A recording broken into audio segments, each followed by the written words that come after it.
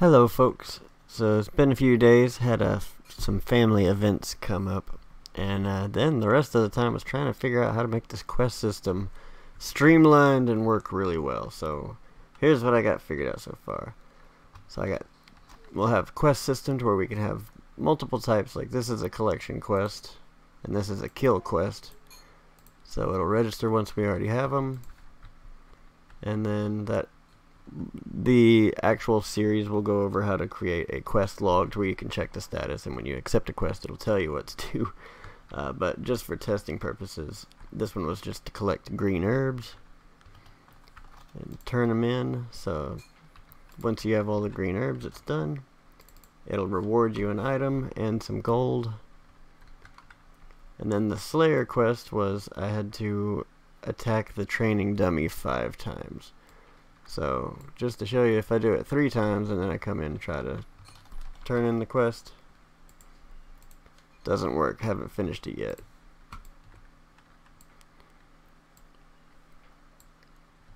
So now, quest complete, I got more gold and a new sword. So, the reason it took so long to figure this out is because I was trying to set it up, instead of it just being pick up one item and then, each quest only being collect one item, I wanted you to be able to expand on it, make it to where you want them to pick up 50 different items, you'll be able to. So, for instance, the green herb quest that we just did, let's say we want them to have to also pick up 2 health potions. So once I go and pick that quest up,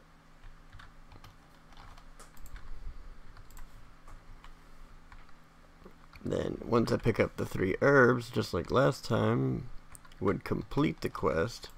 This time will not. So now I actually have to go pick up the 2 health potions also. And then it'll complete it. So you can have multiple different items they gotta pick up, different amounts of each item they gotta pick up, different enemies that they'll have to kill. I wanted it to be as expansive as our inventory system, so it'll work with data tables, and this will all be cleaned up, don't worry. But yeah, it took a bit to figure all that out, but I'm excited to get to it and show it to you all, so be looking forward to that in the next couple days. Later.